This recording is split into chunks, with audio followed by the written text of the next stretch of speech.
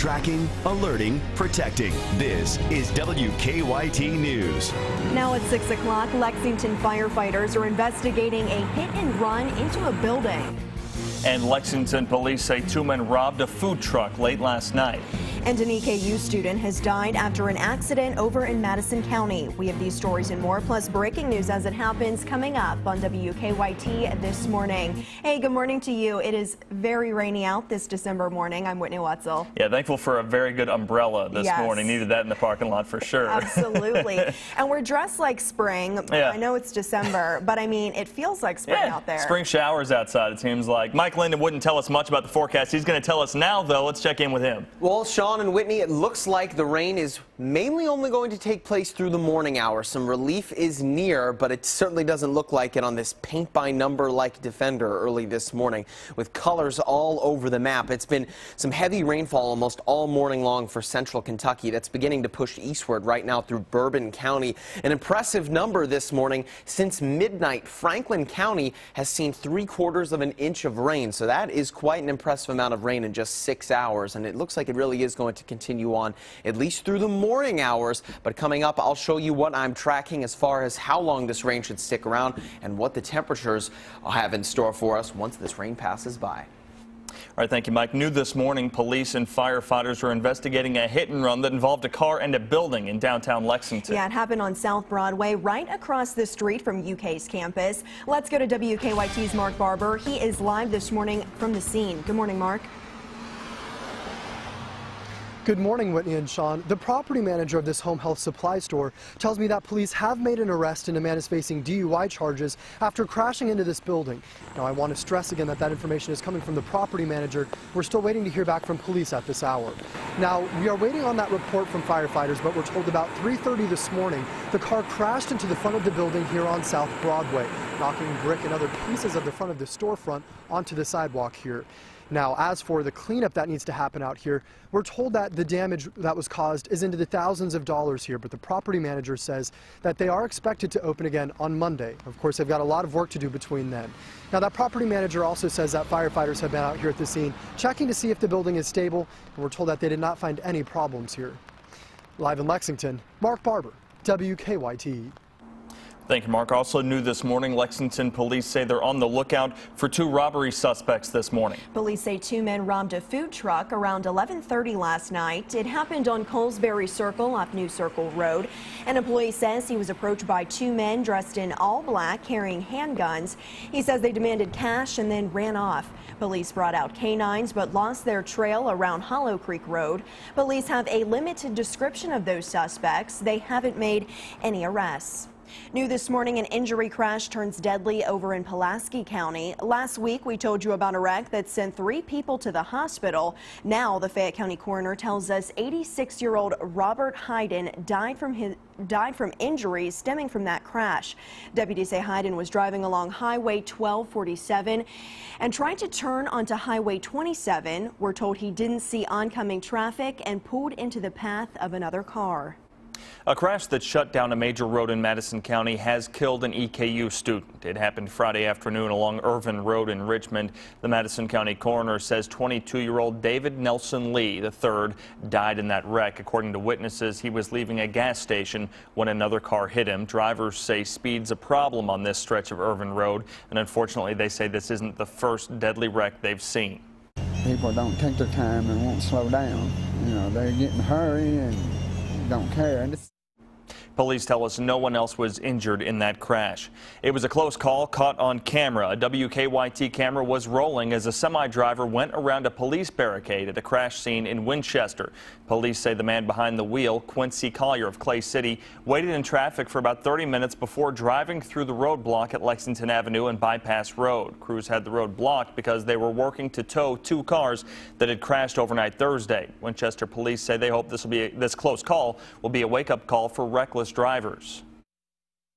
We're very lucky no one was injured, and hopefully people will learn from this that you know, the blue lights are on or emergency lights and equipment are activated. Just take time and try to slow down and be cautious through those areas. Collier denied our request for a jailhouse interview. He's charged with reckless driving and wanton endangerment. If you drive through Garrett County, you may have to find an alternate route home. The state has closed several bridges for repairs. The possible detours include a 12-mile drive to Kentucky 52 or a shorter drive on the narrow and curvy Perkins Lane. A spokesperson for the Transportation Cabinet told us they don't have a timeline for when repairs will be finished, but they have applied for emergency funding. People in Pulaski County can help those in need and pay off their parking fines at the same time. Those with parking tickets from Somerset can drop off food at God's Food Pantry in exchange for a voucher that's good for parking fines. It's called Food for Fines. If you donate 5 boxes of food, you'll get a voucher that can be redeemed at City Hall to pay for those tickets. The Food for Fines program runs through the end of December. It's cool to see that going on there. Yeah. Nice way to do that. All right, keeping a child's memory alive by helping others. A Lexington family has turned their home into a winter wonderland. Yeah, and they're inviting you to come see their Christmas light display on Tuscaloosa Drive. They're doing this all in honor of a child who died after battling cancer. WKYT's Garrett Weimer tells us how this unique display will help children battling illness. This home isn't hard to spot. That's because of the lights. Lots of them. Come inside, and you're walking in a winter wonderland in memory of a young girl who lost her life to cancer. But her legacy still lasts today. And what Jillian taught me was to have joy in the moment no matter what's going on in your life. And while I watched this little girl battle an important part of her life, she had joy right until the end. That's why they deck these halls. The Burweilers say this is all about more than just all these lights and decorations. They say it's about bringing joy and putting smiles on people's faces. We all see, I'm going to try not to get emotional, but the pain in the world. And there is so much joy, and there's so many people doing so many great things. And I think that there is no greater joy than giving to somebody else and blessing somebody else. And when people come through our house, they feel that, they sense that. Look under the tree, and Santa Claus has already come to town. These are the toys they're collecting for UK Children's Hospital. These children are stronger and braver than we'll ever have to be. And so people tell us all the time, oh, this is such hard work. I tell everybody it's a lot of work, but it's not hard work. With every light, every display, and every smile, doing what they can to spread joy to the world. In Lexington, Garrett Weimer, WKYT. Jillian's Joy Box will host 2 more open houses next Friday, and then the week after that. You can find more information on WKYT.com.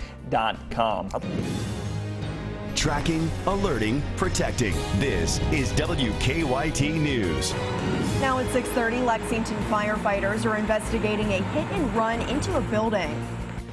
And Lexington police say 2 men robbed a food truck late last night. And an EKU student has died after an accident in Madison County. We have these stories and more, plus breaking news as it happens, coming up on WKYT this morning. Good morning to you. Thanks so much for joining us on this Saturday. I'm Whitney Wetzel. I'm Sean Moody. A rainy Saturday. We heard it on the roof just a few minutes ago. It's coming down. And I saw it whenever I came into work, so it really has not stopped. Not at all. Let's check in first in our First Alert Weather Center with Mike Linden. Mike, how's it looking? Well, it's looking quite promising as we head into the afternoon, but you'll still need one of these. You'll want to hang on to that umbrella at least through the morning hours here as the moderate to light rainfall continues on for most of central Kentucky. It's pretty much following 64 right now and pushing eastward into Moorhead, but nonetheless Fayette County still seeing some of that light to moderate rainfall. In fact, most of Kentucky seeing that this morning. Hazard a bit of a break right now, but should pick up most of that rain a little bit later on. Now currently, here are our temperatures, and this will be our high temperature for the day. You're seeing 56 degrees right now in Lexington. It's pretty much it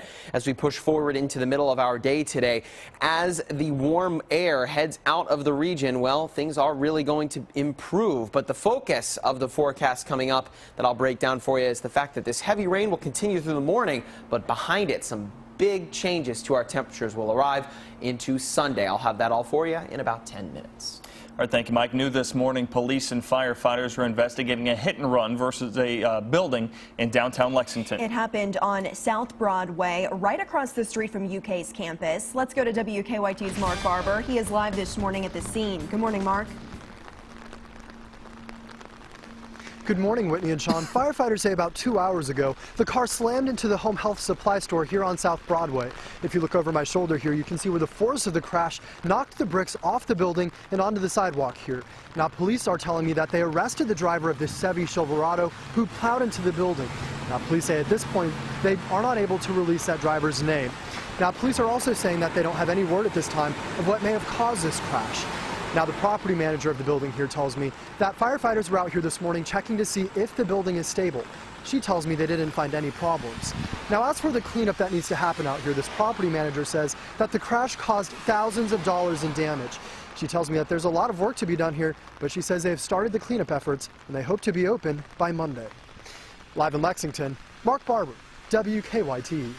All right, Mark, thank you. New this morning, Lexington police say they're on the lookout for 2 robbery suspects. Police say 2 men robbed a food truck at around 11:30 last night. It happened on Colesbury Circle off New Circle Road. An employee said he was approached by 2 men dressed in all black with handguns. He says they demanded cash and then ran off. Police brought out their canines, but they say they lost the trail around Hollow Creek Road.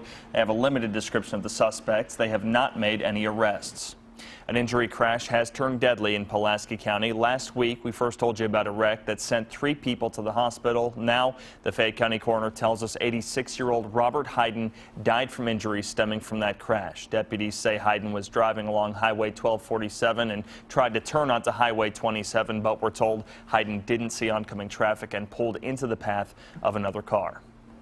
Eastern Kentucky University students lost one of their own after a deadly crash that shut down a busy Madison County road for hours. The 3-vehicle crash happened late Friday afternoon along Irvin Road in Richmond. Investigators tell us the crash killed an EKU student. People who often drive on that road say this shows just how dangerous it can really be. WKYT's Kristen Kennedy has more. Clerks inside the Ready Mart on Irvin Road heard the first wreck. I looked out the window and I saw that white car hit the van. And saw the second. That white car hit the driver's side door of that van. How, I don't know. It kind of looked like that van was already sideways in the turning lane and he was pulling out and hit him. The Madison County coroner says 22-year-old David Nelson Lee III, an EKU student, died in that wreck. Lee lived in Irvin. Michael Pellini says he was leaving the gas station when another car hit him. It seems like the worse the weather gets, the less sense people have on the road. Drivers tell us speed is a problem on this stretch of Irvin Road, and unfortunately this isn't the first deadly wreck they've seen. People don't take their time and won't slow down. You know, they get in a hurry and don't care. And Stephen Williams Jr. takes Irvin Road to and from his job 5 days a week. Williams works at the same university Lee attended. It'll hit hard tomorrow. People know him probably up there, and students go to school up there. And it's sad. It's such a young life. In Richmond, Kristen Kennedy, WKYT.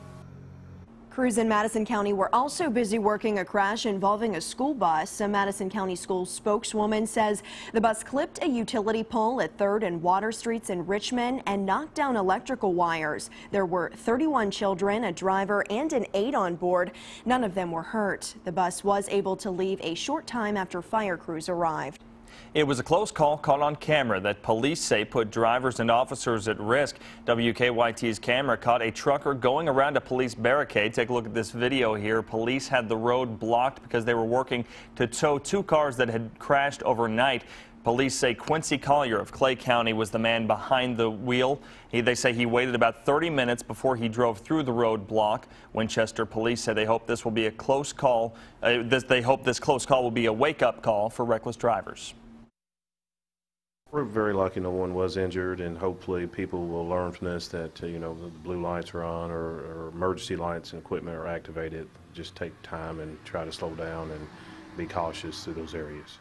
Collier denied our request for an interview at the jail. He's charged with reckless driving and wanton endangerment. He's set to be arraigned on Monday. People driving through Garrett County may have to find an alternate route home. The state closed several bridges for repairs. As WKYT's Victor Puente tells us, people say the unexpected closure is an inconvenience.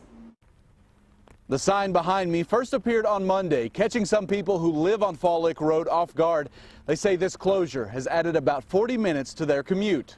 3 bridges on Fall Lake Road have been targeted by the state for repairs. The first is about 2 miles from downtown Lancaster, but only half a mile from George McClure's farm. Well, I'm going to go about 4 miles out of my way, and ain't about a half a mile where I got to go to. His trip to feed his horses isn't the only thing that's going to take longer. My neighbors work in Lexington. It's added 20 minutes to their commute. I'm not sure how much it's added to the bus route. The possible detours include a 12-mile drive around Kentucky 52 or a shorter drive on the narrow and curvy Perkins Lane. Well, there have been 2 wrecks, 2 serious wrecks on that road since, because it is 1 lane and it's congested and there's no shoulders. The 2 bridges that are still open have had their weight capacity dropped down to 3 tons. One man who owns a garage on this road told us that means some of the trucks he services aren't able to get to him, costing him business. The people who live here hope a solution can be found before those repairs are made. No warning, no preparations you could make. It's been a surprise to the county. A spokesperson for the State Transportation Cabinet told me they don't have a timeline for when the repairs on these bridges will be finished, but she said they have applied for emergency funding to get the job done. In Garrett County, Victor Puente, WKYT. Officials at the bus garage say the closure has added about 20 minutes to their routes along Fall Lake Road, but they are dealing with it. Meanwhile, 2 people are behind bars this morning after police say they caught a Central Kentucky couple in a hotel room with a missing 15-year-old girl. Berea police charged Jordan Palmer and Andrea Baker with unlawful transaction with a minor. Palmer also faces a rape charge, and Baker is charged with sex abuse. Police say they discovered the pair in a room in the Knights Inn with a girl who ran away. In addition to the sex crimes, police say the pair gave the teen meth. Police think 2 pricey thefts near Transylvania University could be connected. Sunday morning, maintenance crews at apartments on 4th Street near campus discovered parts had been stolen from several air conditioning units. Just behind the apartment complex, 3 batteries to construction equipment were stolen earlier that week. Campus police say the 2 separate thefts are most likely related. A lot of your criminals are looking at selling aluminum, copper wire, these types of things, and it's they do more damage than they actually do get in reference to monetary value. Police said the damage to both the air conditioning units and the construction equipment is more than $6,000. Officials hope to use this winter break to fix a potentially dangerous problem at a Lexington school. They detected high levels of radon at the Locust Trace Agri-Science Center on Leestown Road. During winter break, radon mitigation systems will be installed to continue reducing those levels. The school board needs to sign off on $50,000 worth of work to remove the radon. That vote is expected to happen on December 15th. In some areas of the building, it's fine. It's just that it seems to be in pockets, and I think that's probably how radon typically manifests. We just want to be sure that we are being extra cautious and taking care of the issue now, and seeing that for the long term that we have a healthy building. School leaders will continue to monitor radon levels for 90 days after the mitigation system is installed. A Lexington family has turned their home into a winter wonderland, and they're inviting you to come see their Christmas light display on Tuscaloosa Drive. They're doing it in honor of a child who died after battling cancer. The owners say it's about more than just lights and decorations. They're also collecting toys for UK Children's Hospital. They want to keep a child's memory alive by helping others. These children are stronger and braver than we'll ever have to be. And so people tell us all the time, oh, this is such hard work. I tell everybody it's a lot of work, but it's not hard work. Jillian's Joy Box will host 2 more open houses next Friday, and the week after that. You can find more information on WKYT.com. Definitely